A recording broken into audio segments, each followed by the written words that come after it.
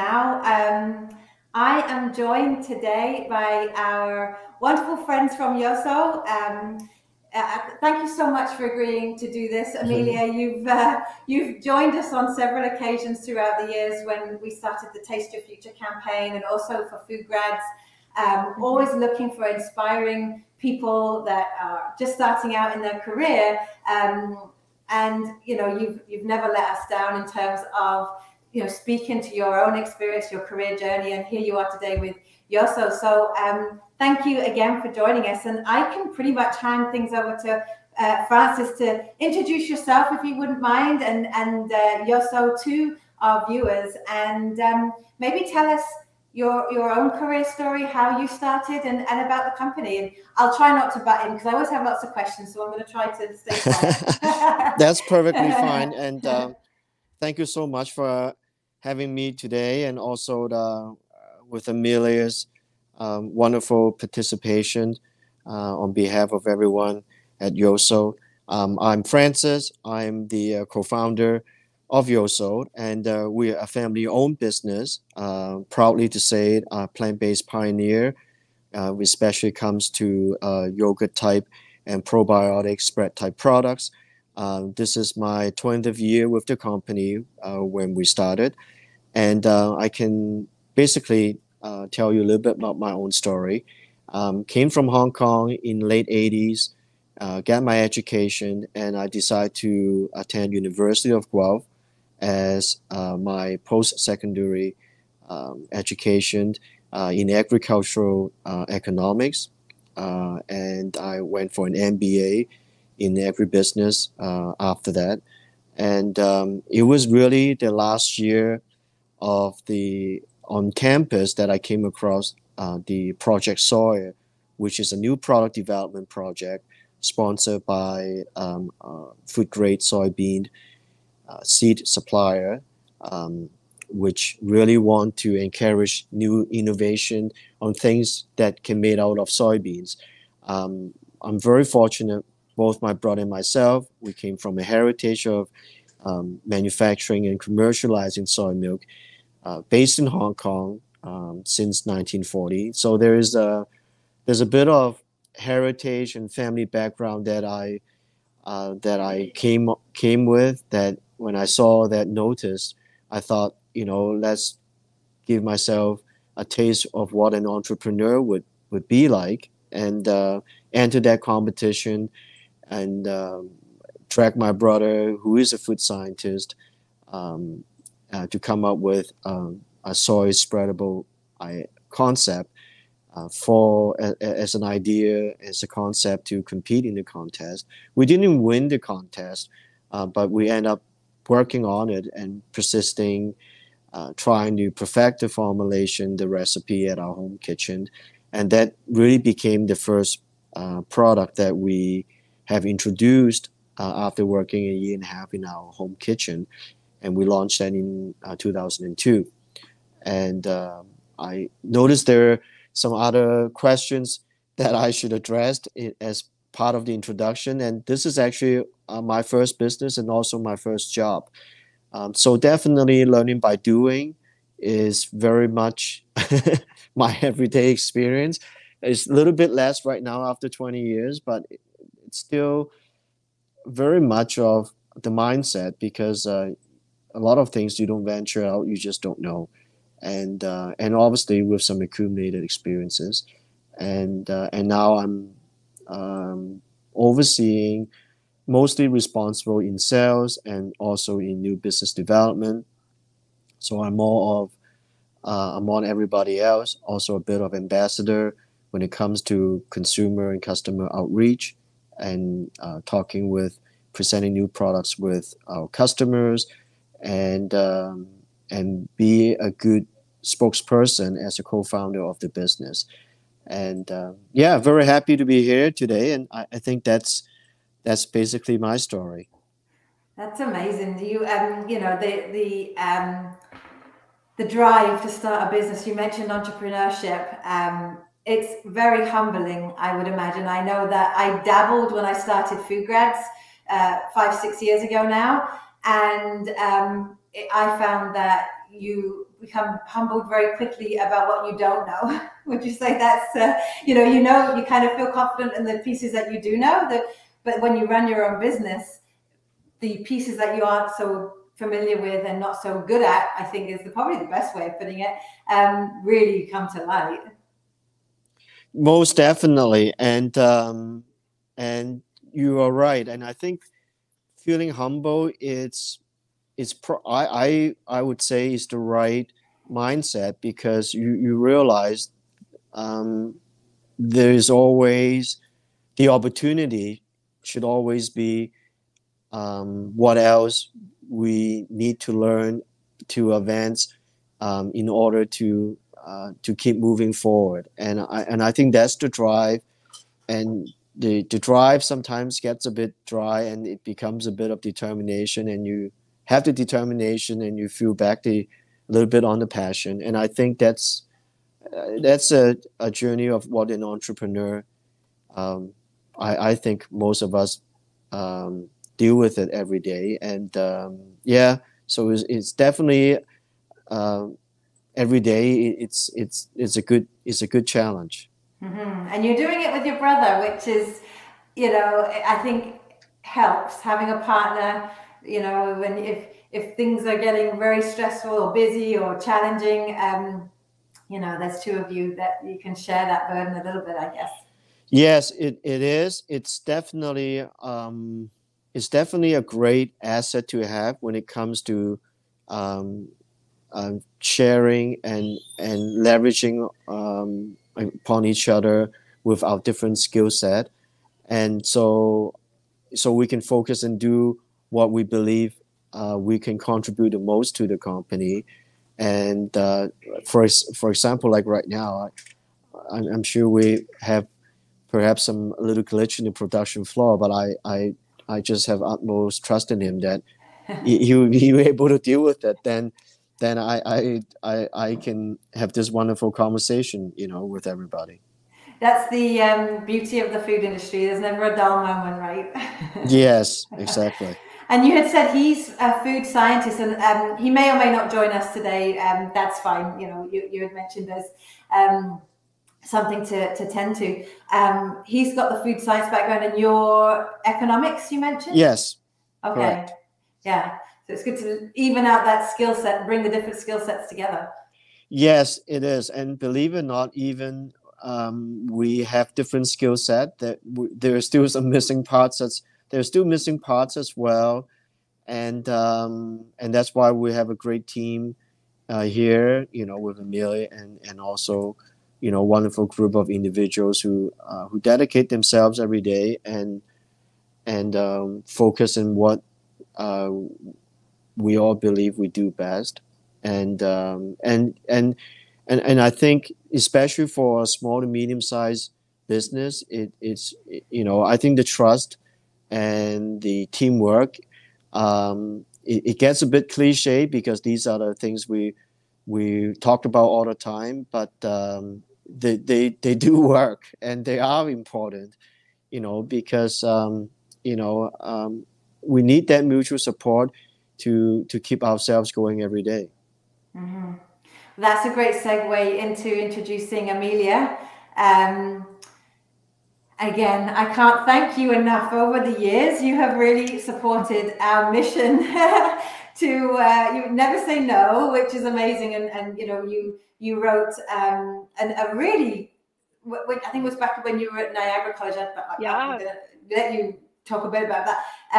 But you wrote this blog, and it really did the rounds. Like, a lot of people could really see themselves in your story and got support from that. So it's called from career to from concept to career, and we can definitely share that link afterwards. But it was a great blog, and you've since done a podcast last year. So I can't thank you enough. So introducing Amelia again. Go ahead. Hello, hi. I'm just so happy to be part of FoodGrads and Taste Your Future again. I think what you guys are doing is so important. I know when I was a student, resources like this were so important to me. So I'm just happy to contribute anyway into that. But yeah, so I'm Amelia. I'm the R&D food scientist here at Yoso. I have a background. I met you at Niagara College. I first went there to do culinary management, and then I merged into the food technology program, um, and I graduated in 2017. Um, I currently am doing my master's in food safety and quality assurance at Guelph as I'm working here at Yoso. So at Yoso, my role as R&D food scientist mainly consists of ideation and development of new products. And I also help Eric sometimes in the plant production, figuring out troubleshooting and continuous improvement in the plant, as well as different departments like marketing and quality assurance. Since we are a small team here, we like to help each other out wherever we can. That's amazing. And so tell us a little bit about your experience at Niagara. So when I met you, I know you were doing some risk optimization courses and food safety courses. Did you always know you were going to get into the food industry and that was something that you wanted to pursue? Well, actually, so my first job was at a bakery in Sarnia, where I'm from, and I fell in love with baking. It was around the time that Cake Boss was really big, and I wanted to do that. So that's why I went to Niagara College for culinary management. However, once I got to my cost control class, I realized that like logistically, it's rather difficult to have a successful business and also the sort of lifestyle I was hoping to have. So a friend introduced me to food science.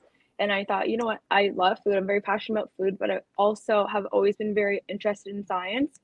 So I was able to transfer into that program, which is where I met you. And yeah, while I was at Niagara, I also had opportunities to study risk optimization and auditing from Victor, which actually was a course that they ran on spring break. And they thought, sure, we'll offer it to you, no problem. No one's going to sign up.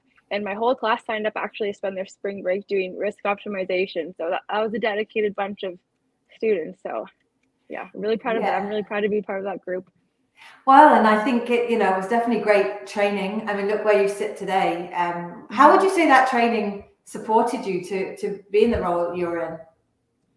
Yeah, risk optimization was very helpful in having this understanding of quality assurance and the importance of it.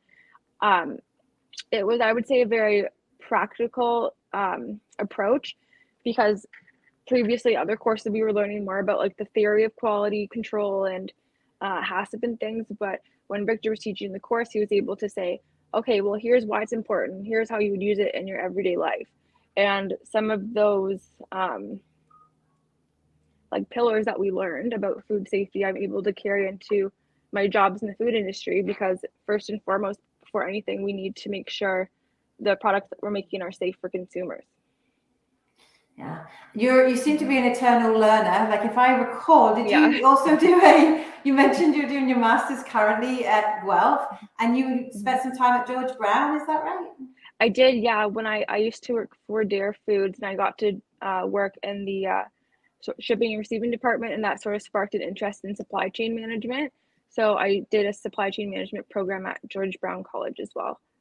So you mentioned Dare. So can you tell us a little bit about your career progression? Like after Niagara, where was your first job? Was that Dare? Actually, after Niagara College, I worked in Disney World for 1 year. So yeah, so I moved to Orlando. I was a cultural representative for the Canada Pavilion at Epcot. So I worked with 100 other Canadians at the time, and Mickey was my boss, and that was fun.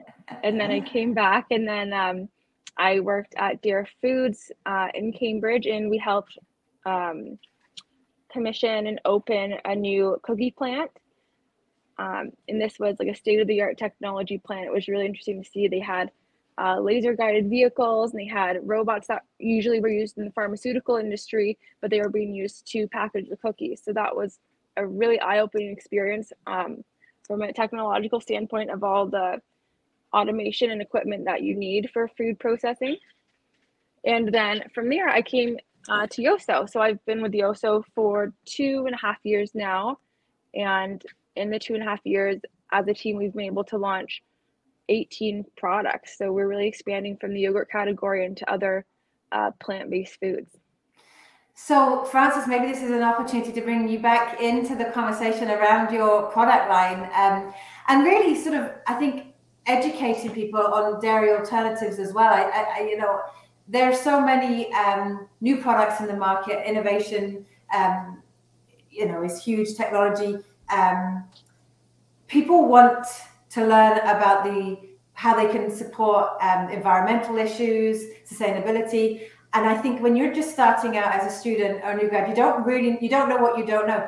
Maybe you can elaborate on how you feel as a company you address some of those issues with your product lines. I think that's a very it's a very valid question, and definitely a timeless question, because I think if you ask that question in different time, the answer would always be different, because it is an evolution, and you know, we live in a liberal part of this planet, and obviously a lot of trends and products are very consumer driven, and so when we first started, it's quite obvious that most of our products are geared towards families with food allergies, and also as well as, you know, vegans and vegetarians. And full disclosure, I'm not a vegan, but I'm also, because my background is an Asian, I'm also probably a bit of a flexitarian by default. And it was actually very hard initially to launch this business or as the face of our brand, because I'm not a vegan. It was that exclusive back in 2002, because if you are not you're not a vegan, everyone would question, like, why you're launching a product or you're launching a brand. So it has come a long way, and obviously as a manufacturer and products we have launched since then, you can see the evolution has changed from, you know, more on the vegans and food allergies. Now is really becoming more of everyday, or more of a flexitarian. I think that's the right term for everyone. Just want to eat more in a moderate manner, and people are a little bit less judgmental on whether this has to be a full ingredient, one ingredient based. For example, soy was the ingredient, and then it was the almond, and then there was the coconut. And I think now you see a lot more products are very experienced and sensory driven, and I think that's a sign of, you know, plant-based foods are really gaining popularity. You know, are people really looking for the same experience, but, you know, also knowing plant-based are just healthy and better for the environment. But I'm not fussy about, you know, certain ingredients in it or not in it, and you can see products on the shelf right now reflecting that, and brands that are holding a gold standard actually enhancing what they offer too. So I think it is a very healthy competition that is really making the whole plant-based category very exciting right now. Mm-hmm. Amelia, do you have anything to add there? Well, I think as an industry, it's been really fascinating to see the plant-based movement. I'm glad that we're able to support it. Francis and Eric really have been pioneers when you think about in the early 2000s what was available for dairy alternatives. It was very limited, and now that they've been able to stay in the game for so long and then branch out, it's really cool to be a part of. Mm-hmm. Mm-hmm. Yeah, I think, and I mean, one of the things, obviously I sit from an HR perspective, so always around attracting people into the industry, and you know, our industry is up against so much competition for you know, employees right now. I think it's a problem across the globe, but certainly the food industry, almost before the pandemic, struggle to bring people in. It's not seen as the sexy industry when you compare it to other industries. And I think that we really have an opportunity with, you know, food innovation and with new technology, robots. You know, these are cool things that if the industry could promote it, we could really attract the next generation into a lot of these roles. What would you say, either one of you, you know, that wants to answer this? What's the most surprising thing you think a new grad or someone that's not sure about the food industry might not know about working in the industry? Amelia, you want to go first? What surprised me, I mean, even just like on a basic level, how things are made on such a large scale, so fascinating to me. Process engineering. For students, I would recommend, you know, going to the store, finding, you know, thinking about your favorite product or finding a new product, and then really thinking, okay, how do they make this? And then how do they make thousands and thousands to distribute nationally? Yeah, so I think how it's made was shocking to me.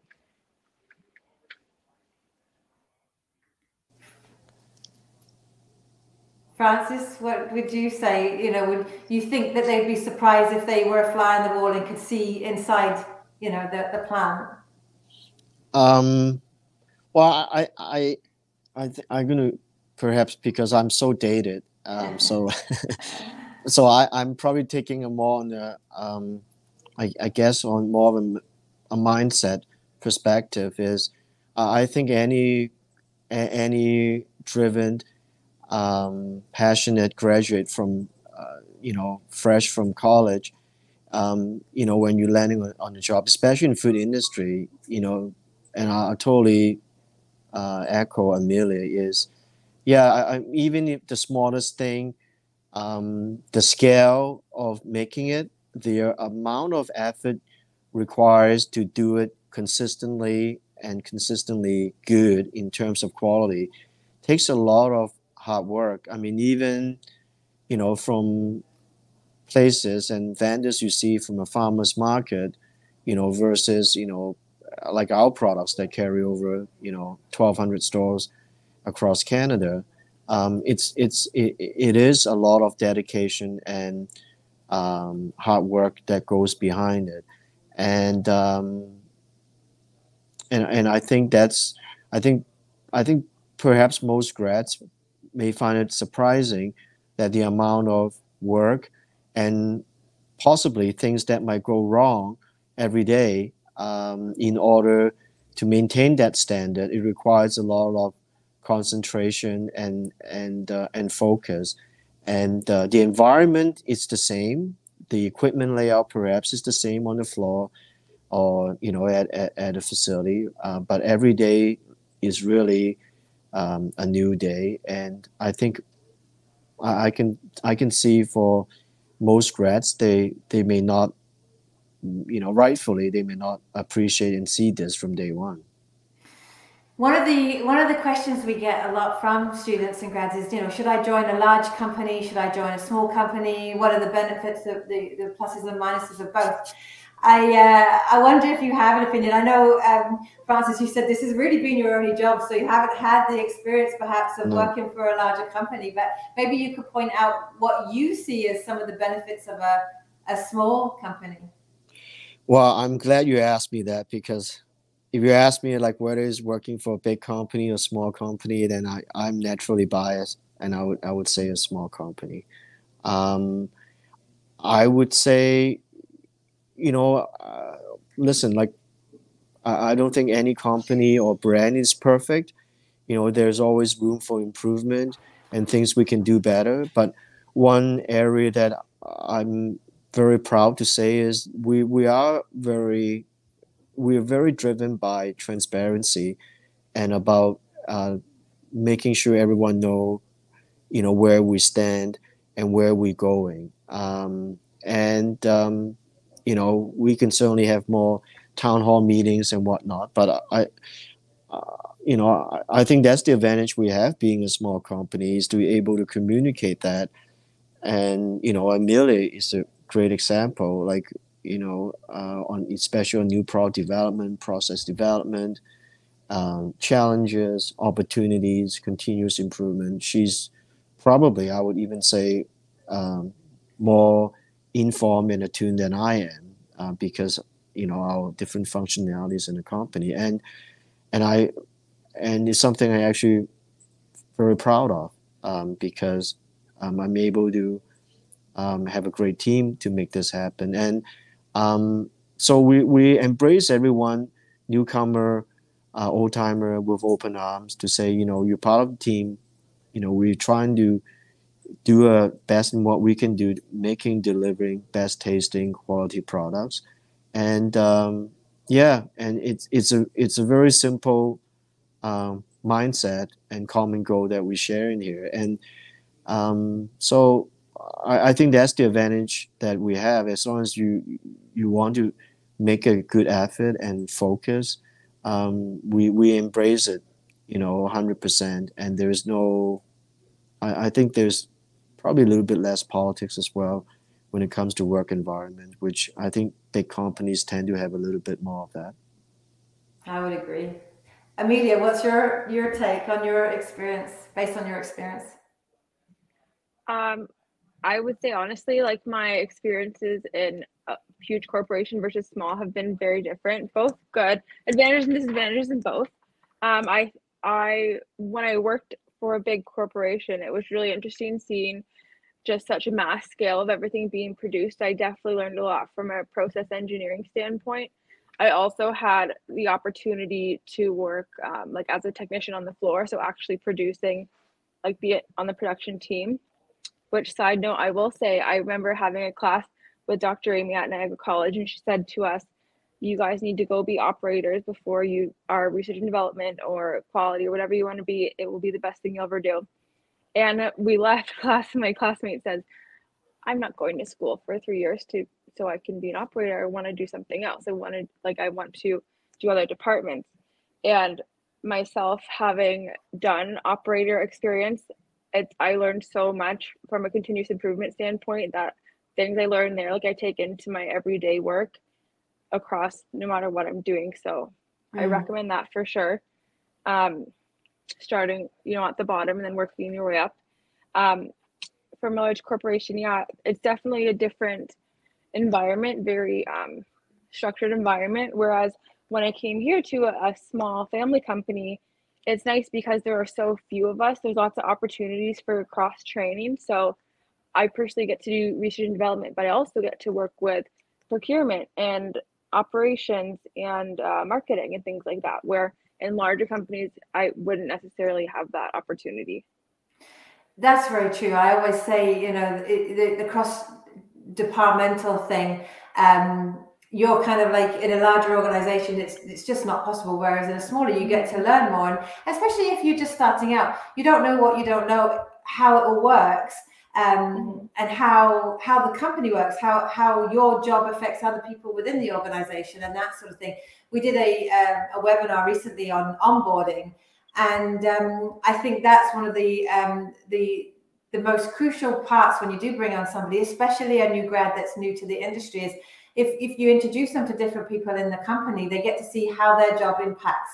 And they also get to say to themselves, well, I'm doing this, but I really like what they're doing. That's really interesting me. And, I think that's critical, being able to have that opportunity. I definitely think you get that more within a smaller company than larger. So it's interesting that you got that advice from Amy too, because she's a very smart woman at Niagara College. And it's true. I think there's nothing wrong with starting at those sort of grassroots level and working your way up. In terms of a culture at Yoso, would you say that you have a bias towards that, in terms of bringing somebody in? If what would they need to show you in order to work their way up? Let's say they do come in, perhaps they don't have the education under their belt like Amelia, but they are willing, they're hardworking. What does the path look like potentially with Yoso? Francis, maybe you want to go first on that.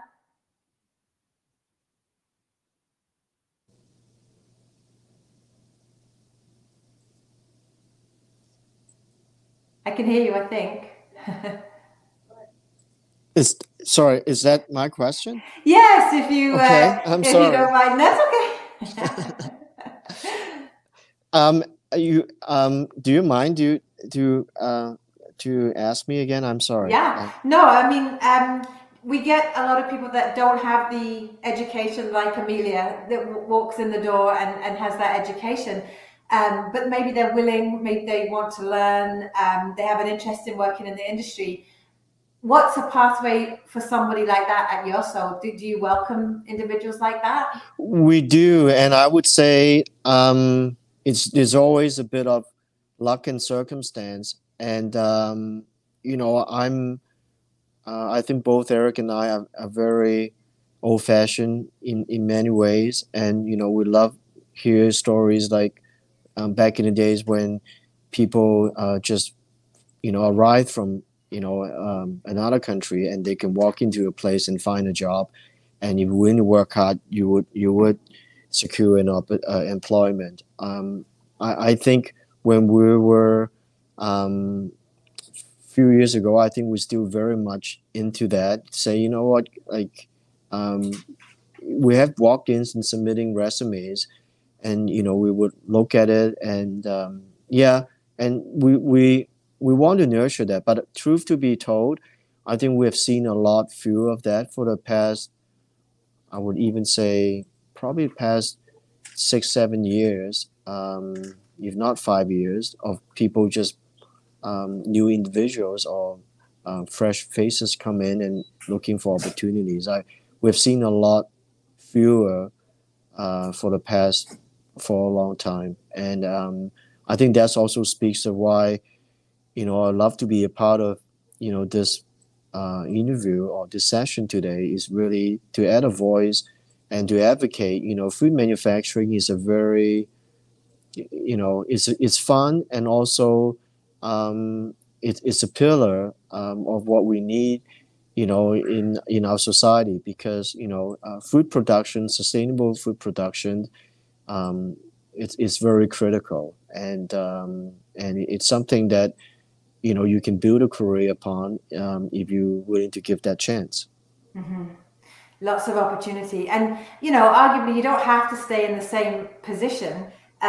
You could come in as an operator, you can come in as well, Amelia, you started really on the QA side, wouldn't you say, and then moved sort of into the product development side of things. And where would you say your career could go? Like, not to say you're ever going to leave Yoso, or but where could it go if someone says, "Oh, I'm going to school. I'm going to follow in Amelia's footsteps and the culinary piece, and then QA." What could you do with your background in education? What's exciting about that question is that what you do with it really is limitless.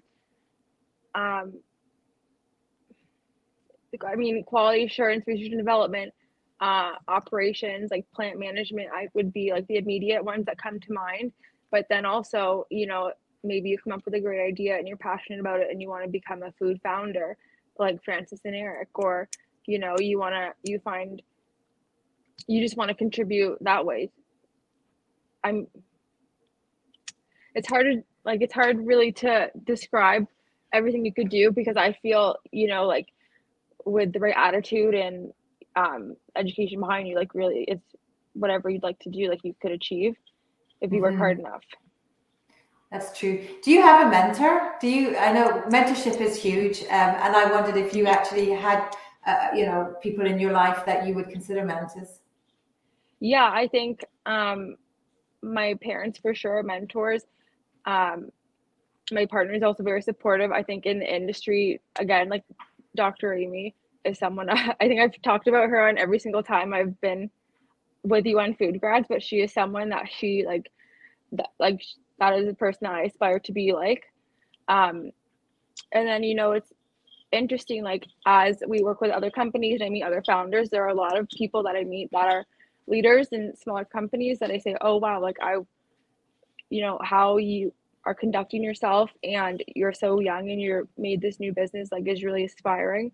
There are people on LinkedIn that I really like for example, Margaret Coons, the founder of Nuts for Cheese, I think she's my age, and like her product is in thousands and thousands of stores. It's amazing. There's honestly, I could go on forever. There's lots of people to look up to here, so it's very inspiring. Networking is huge. You mentioned LinkedIn. Yes. I think that's key for any new student, or students should start their LinkedIn profile, but certainly when they have graduated and looking for work. So that's a nice segue into what advice would you give students and grads and job seekers that are looking for jobs in the industry?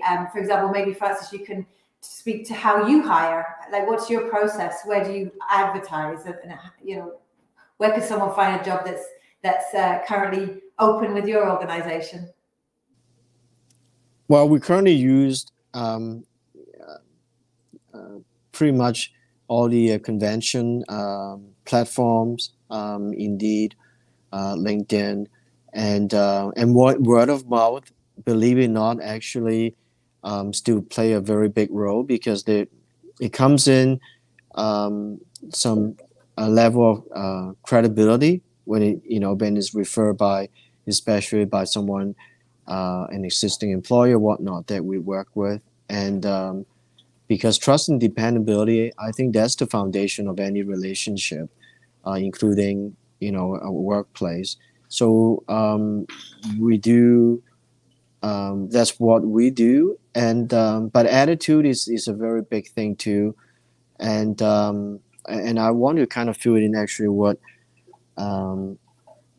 Amelia was talking about. What I would say actually, to prepare a career, especially in the food industry, is to find a passion, and I think that's very important, because it's got to be a personal element that drives a person to make something happen. And I think once you do, and you would one way or the other connect with like-minded people, and opportunities would sort of follow you. But I think it's something that you have to induce yourself, or initiate yourself, like from yourself first, because otherwise I think opportunities are harder to happen, and sort of a mysterious thing. But I've seen that, and I'm a big believer on that aspect as well.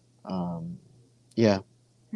Finding what you love. I mean, the thing is, a job's a job. It's never every day going to be amazing. There's always going to be elements you don't like. But I think you're right. Like, finding something that you're passionate about, some purpose around, which there are so many opportunities like that in the food industry, especially with a company like Yoso, where you are addressing a societal issue, an issue in that, and it is close to many people's hearts. Whether somebody has allergies, or whether it's a more of an environmental perspective, there's good work to be done. And I think that's one of the ways we do try and inspire young people to explore careers in this sector, for sure. Amelia, how did you find your jobs in the past, like your different movements throughout your career? What was your sort of go-to? LinkedIn is a huge tool. I use LinkedIn can be used for job hunting. A lot of it actually, as Francis said, a lot of it is through people that you know. What's funny is that your classmates now, in 5 years, you probably will be working with them in some capacity, or you'll be in the same sort of realm, because especially in this area, food industry is quite small. So that's exciting. I mean, I would say, like, get all your classmates LinkedIn, connect with everyone. As a student, some advice I got is that on your LinkedIn profile, go look up your favorite food company, find who the people are that run it, and connect with them. Don't just follow, connect. And then if they accept, go one step further and message them and say, hey, like, I'm a student right now, but one day I want to have a job like you. How did you get to do that? And most of the time, these people will take the time to reply back to you and maybe give advice that might help you. So that is a huge tool. LinkedIn is a huge asset. Yeah. Yeah. Oh, I couldn't agree more. And I think that this industry, is full of nurturers and people that inherently want to feed the world, want to feed people, and it's full of really good people. And I think that's a missed opportunity. People are always shy. I mean, if it's constant, you want to respect people's time, and people are busy at work and they're not always on LinkedIn, so it's not like you can send a million messages and expect a ton. But I think by and large, to your point, if you reach out and you ask a question, most people are always happy to help and to give guidance and pay it forward, so to speak. And I'm glad you mentioned at the beginning, having a resource like FoodGrads, Taste Your Future program, and now the Careers Now program. Our role is really to promote the career paths and the opportunities in the industry, but also provide some training and mentorship and that kind of thing. That leads me on to the next question I have around soft skills. Maybe you can mention 2 to 3 soft skills that you think someone needs in order to enter into, I guess it depends on the job, but really maybe the company, maybe Francis, you could talk to the culture of the company and soft skills that they might need. And then maybe Amelia, ask you more pertaining to QA or R&D roles. But yeah, Francis, what would you say were the 3 top soft skills that people really need to hone in order to have a chance of working with you? I'm going to give a very profound, but also a very simple answer. Is be a good person. And I think to make a good career is you start being a good person first. If you don't know what that is, then I think it's very hard to establish anything for yourself. And what I mean a good person would be, to be fair, to treat people the way you want to be treated, and also willing to learn and know, what it takes to make things happen. It sounds a bit heavy from an employer. And it almost sounds that expect everyone to give 120%, in order to do something. But truth to be told, sometimes that's what it really takes. So I think the soft skills would be really to develop. I mentioned about passion, but also to be mentally prepared that I'm willing to learn and I'm willing to try. And also, I don't know if that's a soft skill, but I think also requires a little bit of effort to step out from your comfort zone a little bit every day. A conversation, a task that you're not quite sure, but you have to venture out a bit. And I think the advancement comes from these things. If you try it, then you get a lot of satisfaction out of it, and you get better every day. And but definitely not being complacent or status quo. I think those are the things we need to avoid. As a person, or as someone who try to start a career. And that would be my answer. Do you have an HR department, or do you generally do the most of the hiring for the company? We have a dedicated manager that do all the hiring, and it goes through basically our production planning manager. When it comes to our production team members, would go through the resumes, and we have usually at least 2 rounds of interview. And also, clear explanation of what the task required, a plan tour. We want to be very transparent, but we devote a lot to, in terms of training and orientation. I think that's very important, and but we can certainly do even more. So that's where we're at right now. That's key. I think the training piece is one of the pieces of feedback we hear the most. People, that join companies, they want to know that they can advance in their career and they can receive training, and that someone cares about their 5-year goals. And I think now I hear from more and more HR leaders from different companies that that's so significant, because it is so challenging to hire people and keep them, certainly right now in this climate. So Amelia, what is your take on soft skills for roles that for similar to the role you're in? Yeah, for research and development, I think communication is a really big skill, because someone can have the best idea in the whole world for a new product, but if I can't communicate that to the team, well, it's not going to happen. Can't happen. So communication, I think, is very important. Further, I think organization is key, because there are so many elements that go into each product, as far as ingredients, as far as how we process it, labeling, packaging, everything. You have to be so organized with how you have all that information. Otherwise, it can be jumbled up pretty quickly. And then the last one, which is my favorite, is I think it would be important to be creative. I love how you break it down, because I think people new grads especially do get confused. We throw around these buzzwords like soft skills and technical skills, and they're like, okay, what does that actually mean? And how does it apply? Again, because you're not in a role, I think it's very easy for us to sit back and see how these skills apply to our positions. But when you're just starting out, it can be overwhelming. Again, this is why we are doing these sessions, so that people that are interested in these different roles can learn and put their best foot forward in an interview situation.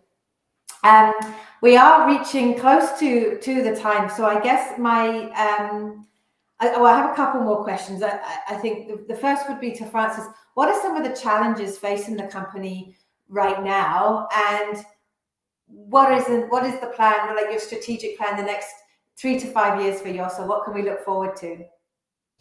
Well, definitely, continued innovation is ongoing for us, and we're the opportunity and the challenge that I believe we're facing. It's continue to adapt changing consumer trends and needs, and all the new product launches that we've made this year is our first attempt, beginning of a change that we want to reposition Yoso as a plant-based probiotic as a functional food for wellness, versus just a plant-based or yogurt alternative, because I think there are more and more brands offering plant-based yogurts, but not any brand, or very few brands are really focusing on probiotics. And I think for us is always to bring value and to differentiate from other brands, which what we have started. Continued challenge will be obviously is the economy, and we have been living and dealing with more or less with COVID for the past few years, and I think that definitely has challenges when it comes to consumer behavior or their buying habits. It has disrupted, and I think there are certain changes are probably would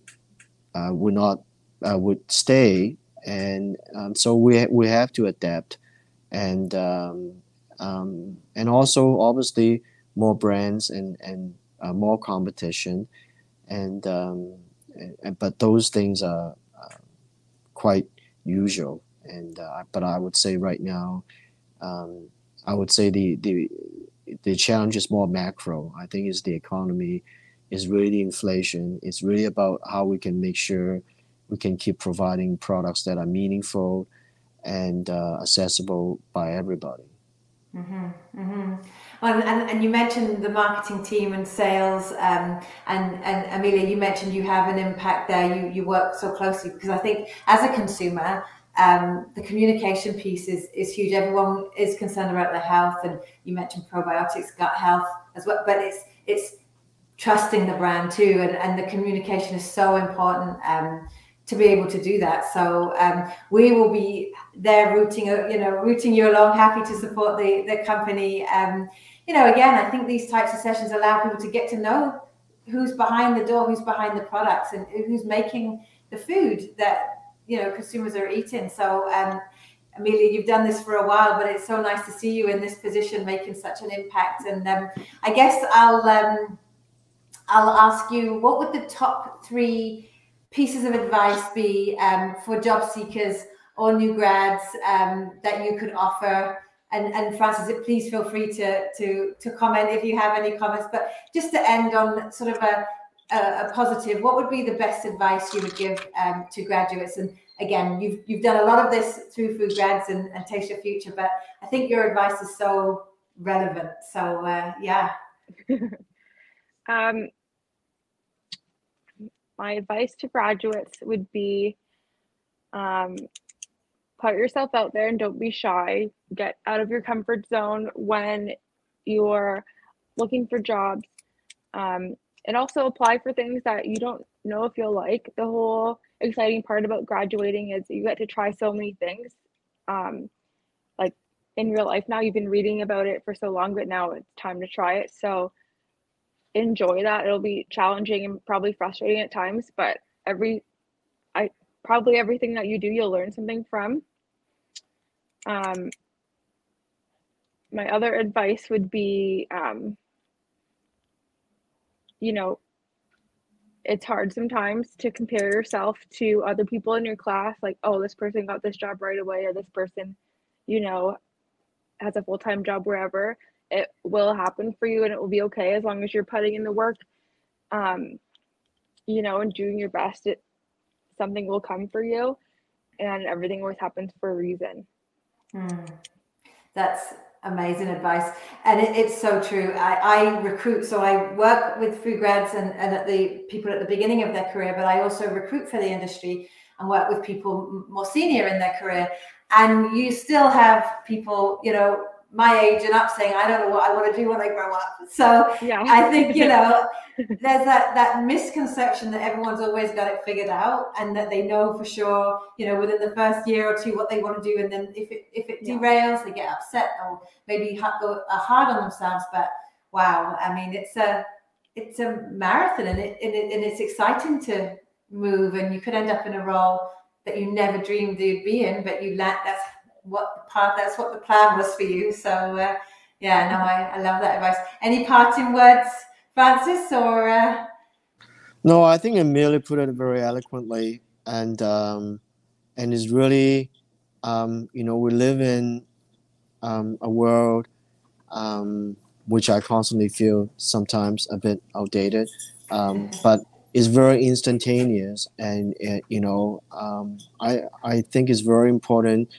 not to set yourself with success, and rather than wanting to be the top, it's whether you are improving from yesterday. And I think it's that daily progression that we all need to continue life or build a career, so that you can be confident, even though you're not perfect, and you are hungry, and you want to try, and you want to build something. And I think developing a curiosity and positive mindset, are very, very important, because I think those are essential qualities to have when you're joining a company, big or small. And for employers, usually we see it right away, whether that person have that willingness and attitude to try it.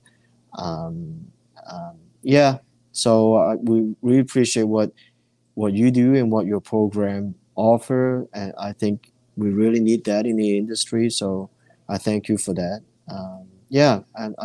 This has been fun. Thank you. Again, thank you so much for participating. We couldn't do these sessions.